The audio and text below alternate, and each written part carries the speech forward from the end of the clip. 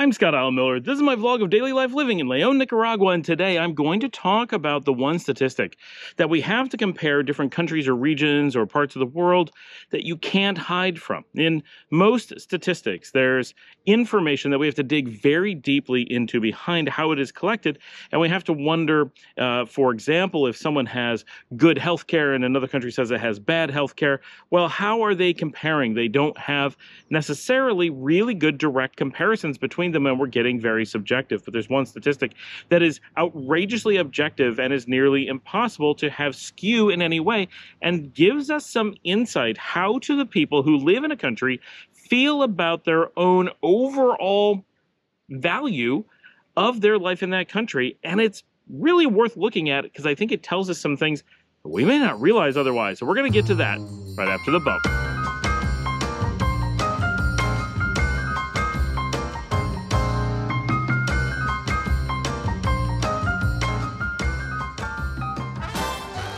Statistics are generally boring, but if I put it in just the right way, maybe we can get a little bit of clickbait out of it. But what we're talking about, the one statistic, the one thing that reduces human life to absolute objectivity and gives us an insight how do people are feeling about themselves. This is something that is far more comparable between countries than nearly anything else, and that is, quite depressingly, their suicide rate. Suicide rates reflect the percentage of the population that has simply given up. Doesn't matter how rich you are, doesn't matter how good your healthcare is, it doesn't matter how many economic prospects you have, whether you have unemployment. At the end of the day, all of that comes together, and people make a decision whether this life is worth continuing.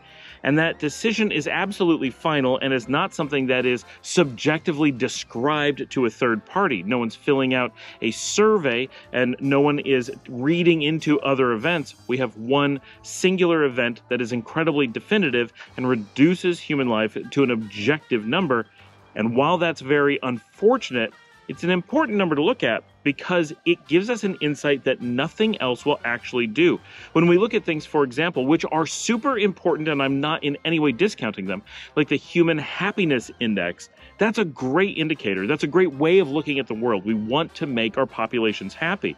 But when you take someone who lives in one country, and you take someone who lives in another country, and you ask them to rank a bunch of things on scales and give an idea of their happiness, it's very subjective. The way that they portray it is partially indicated by how they view other countries. Well, I'm not super happy, but I imagine if I lived in that country, I'd be happier.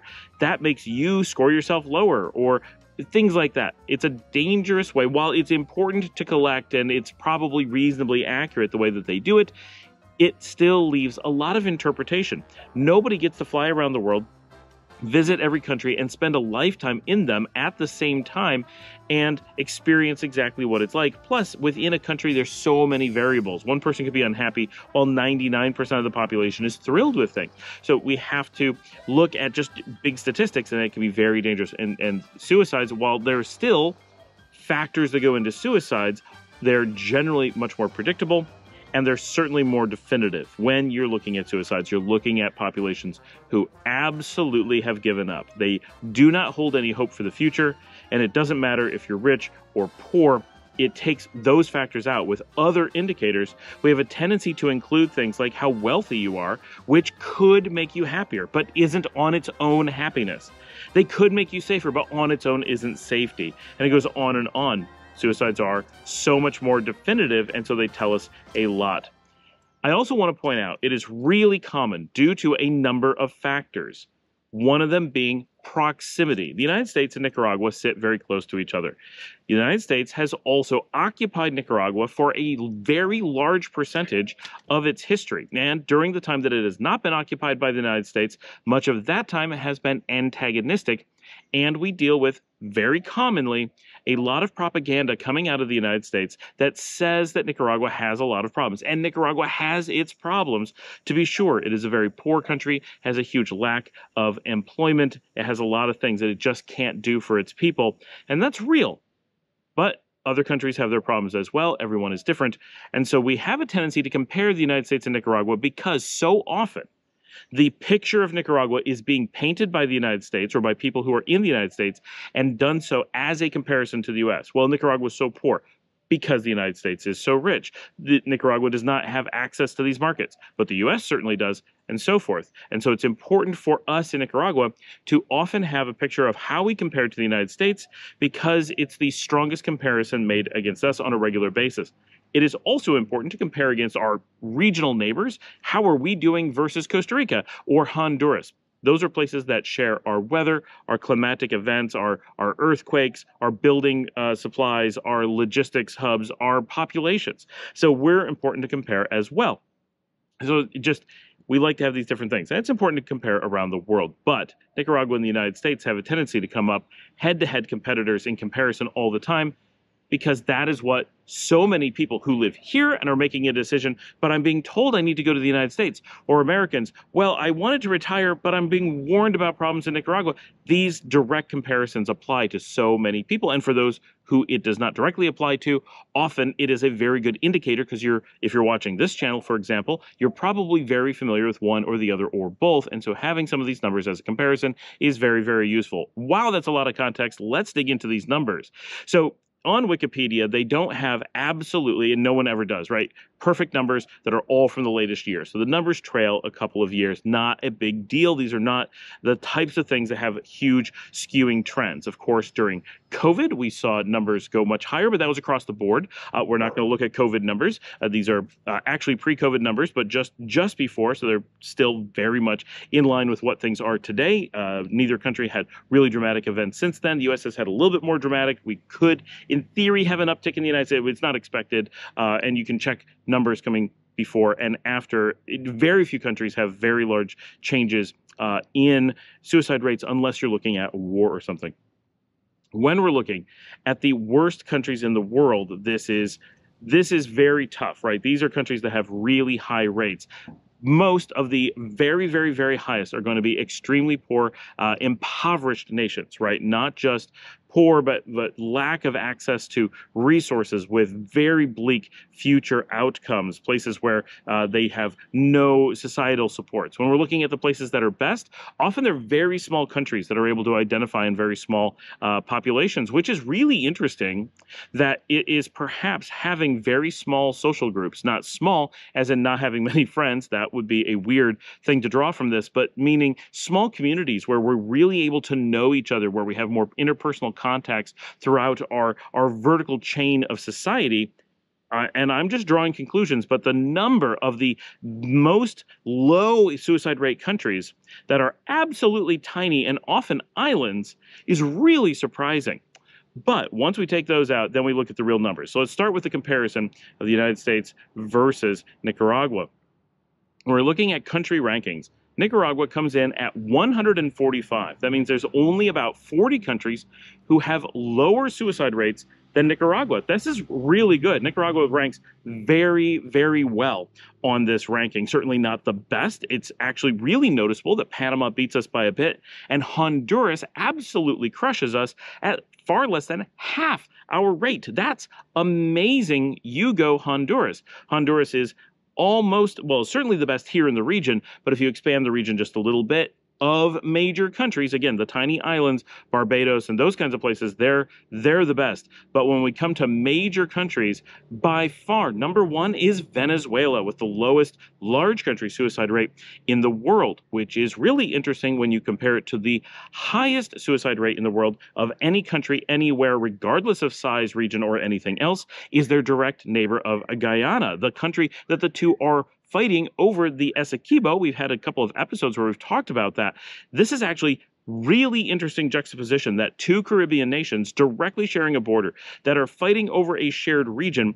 One is viewed by its own population as the greatest despair on the planet, and the other as the least, except for some few isolated Caribbean islands that are right off its coast, right? So it's Venezuela and the Lesser Antilles is really where you're getting the absolute best numbers, but just a little bit after that is like Honduras and Panama and Central America. So the Caribbean really leads the world in a lot of ways, except for Guyana, where we have the absolute worst, which makes you wonder if being in such close proximity to places that are so happy, where people are just so full of the hope for the future of life, maybe being in such close proximity, but having such an absolutely different experience creates a situation in Guyana that makes them a lot more depressed than you would get other places. Purely hypothesizing, but being a member of the Commonwealth in that Caribbean region makes them absolutely different in so many ways, from their support networks to their culture to their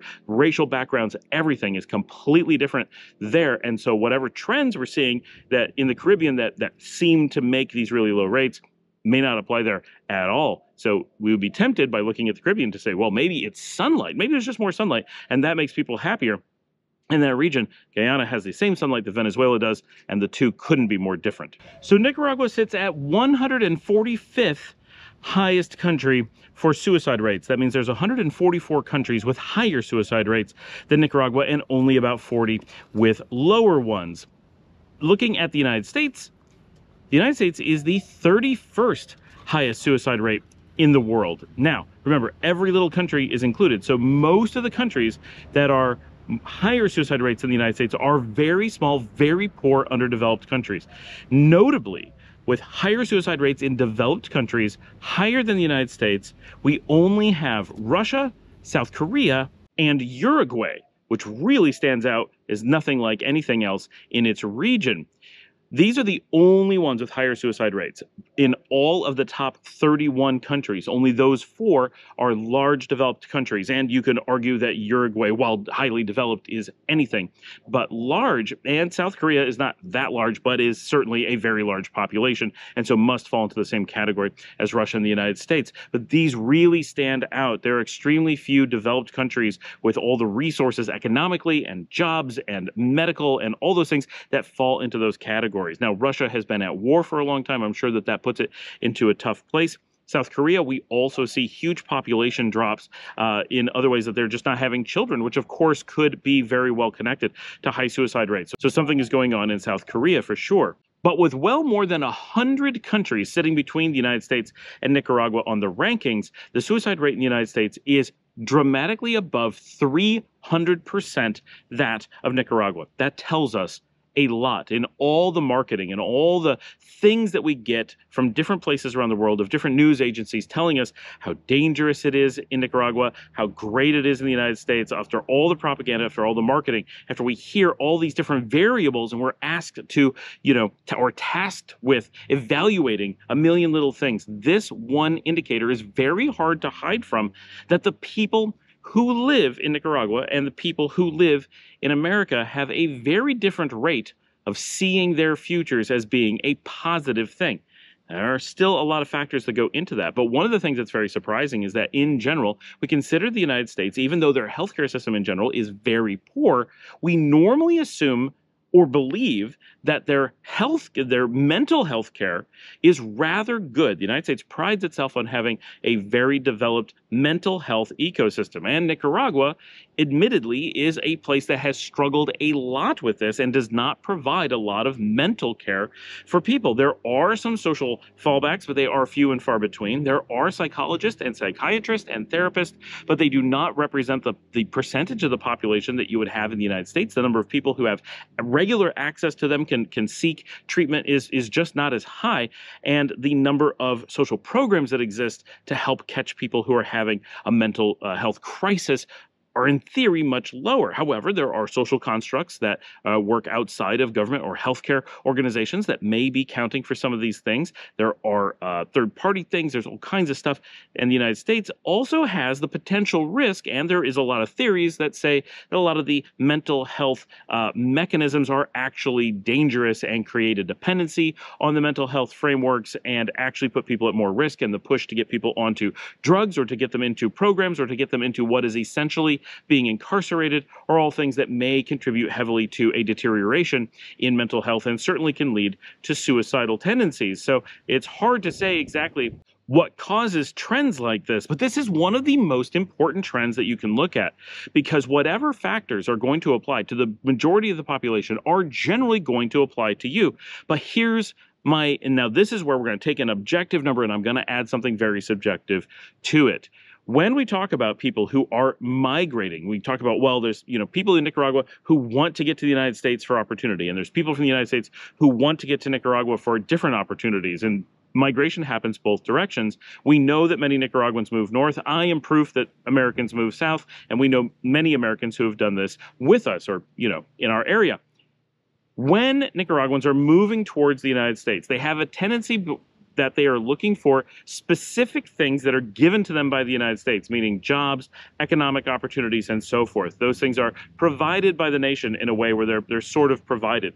When we are assuming what the problems are, and again, this is subjective, so I'm adding in some opinion here. When we're looking at the things that we think would lead towards depression or suicidal tendencies in Nicaragua, we're assuming that some of those leading indicators include a lack of employment, low economic outlook for the future, a bleak long-term financial outlook, although that is looking partially decent.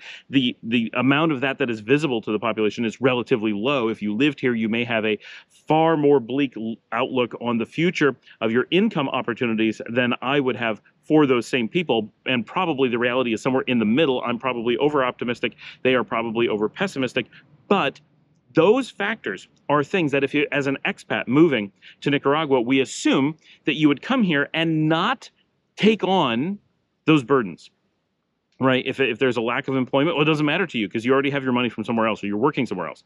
You're not greatly impacted negatively by the things that we assume, just assuming, are causing what suicide rate there is in Nicaragua. There's always a baseline suicide rate that is just caused by mental health that cannot be avoided short of physically protecting people from themselves, right? But there's a certain amount that you can't blame on the country whatsoever, and it would be just the slightest bit lower than Venezuela's numbers, right? Which are must be about as low as we can theoretically get, but certainly no country is actually as low as you can theoretically get. And when you're looking at the United States, we're assuming that the people who are going to the United States are going from a position of having fewer things that would make them less suicidal to a place that, to make them more things, going to a place that solves those issues. So we think when we're looking at migrations that the population moving into the United States is going to be reducing based on the things that they're moving for, their tendency towards depression or suicide. And the people who are moving from the north down to Nicaragua are not going to be taking on what depression or suicidal factors exist here. At least not the dramatic ones. Of course, there's some factors always somewhere. It can be as simple as, well, there's a plant that grows here and it affects people and no one's figured that out, right? We don't know what little things like that play into the human psyche. Hopefully science will catch up and give us some benefits over time, but we don't have that, right? When we're looking at these big things. So when we're looking at purely the big numbers that apply to the local populations, whatever Nicaragua is doing, whether it's cultural, historic, whatever, is vastly outperforming the United States in a really positive way.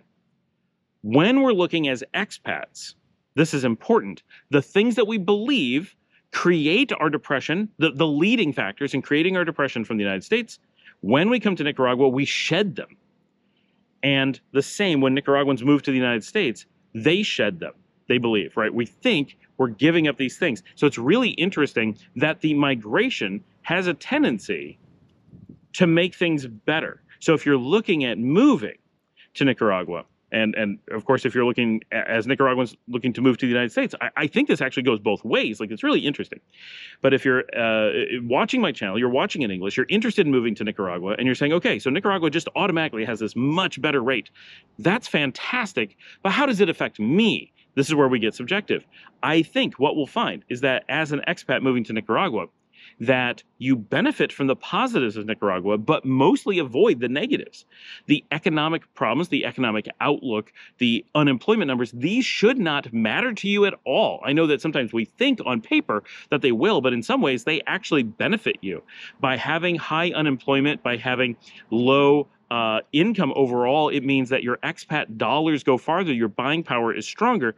Those are things that contribute to positive mental health. So as an expat moving into the country, you actually avoid the biggest expected negatives of the Nicaraguan mental health potential problems and get some benefits that are unique. And so already being a very mentally stable, happy, non-suicidal country, you may be in an even better place than that. So this objectively is really, really good, but subjectively might be even better, and logically seems like that should be the case. So these are great numbers to work with, and I'm going to do my best to post the link to the Wikipedia article down below so you can scroll through the list on your own and see where whatever country you're from or looking at going falls on the list. This is not a super definitive system, but it's very suggestive of things that if a country has a really high suicidal rate, you may want to think carefully about what that implies about the general happiness that you're likely to experience, not just for yourself, but of the people around you in the country you're moving to. Because obviously, even if it takes a lot of people who are depressed for a small number of people to commit suicide. So when that number balloons, you expect to have massive amounts of very, very noticeable impact to you in the population. If you live in a place that's just everyone's unhappy, you're going to sense that. If you're living in a place where people tend to be very happy, you're going to sense that. And I do want to point out, growing up in the United States, living here in Nicaragua, I've never heard of anyone committing suicide. I'm absolutely sure it happens, but it's not something that we're faced with. We're not confronted with that as part of a day-to-day reality. But growing up in the United States, I had a number of people that I went to high school with committed suicide. We had a number of people in high schools around us that committed suicide. It was such a normal thing.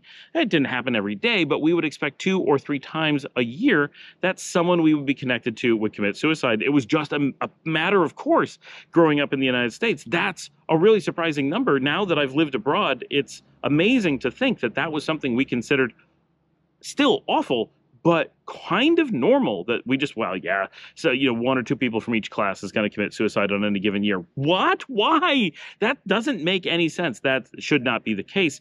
And I don't know anywhere else that's like that. And now, knowing the statistic, there are extremely few places that would be like that. So I think this is a good tool to use. And I want to make it into a broad thing. Yes, we're mostly comparing the United States and Nicaragua here, but this is just a general tool for relocation that you can use when you're evaluating different regions of the world, specific areas. So use the objective numbers and get some real insight, and then apply some logic and say, how do we think the things that are likely contributing factors, important factors, where I'm coming from and going to, how does my expatting or digital nomadry or whatever affect, how those things affect me? Do I bring problems with me? Does the place I go make it worse than if I had grown up there? Or is it like coming to Nicaragua, where had I been born in Nicaragua, I'd actually have more problems, but as an expat, I'm actually shielded from them in quite a way, and so probably get an even happier experience than the people who already have a very happy experience with a very low suicide rate. Thanks for joining me. Like and subscribe. If you'd like to help support the channel and the work that we do here, you can buy me a coffee at buymeacoffee.com/ScottAllenMiller. As always, please like, subscribe, share on social media, tell someone about the show, let them know, get another viewer hooked on what we do here, and I will see all of you tomorrow. And I'm going to do my best popping up on the screen 4 videos. If you pick 1 of them, 2 of them, 3 of them, 4 of them, all of that tells the algorithm that you like the show, and then it should keep showing you more of it.